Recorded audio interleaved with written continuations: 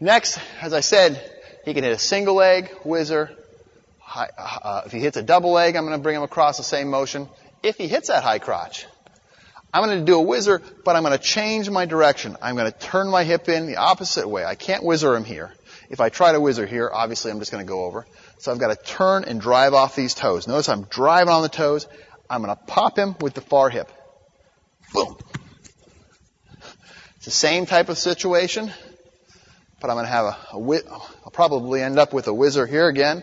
I'm going to drive and pop. And this whizzer is just coming here. Now if he comes up and grabs he might change off to the opposite leg from here. Boom. Right there. We're back in that whizzer. So once again, in slow motion, you feel him coming. I'm going to drive off those toes. I'm going to turn on that hip, and I'm going to throw a punch as hard as I can with this whizzer. Boom!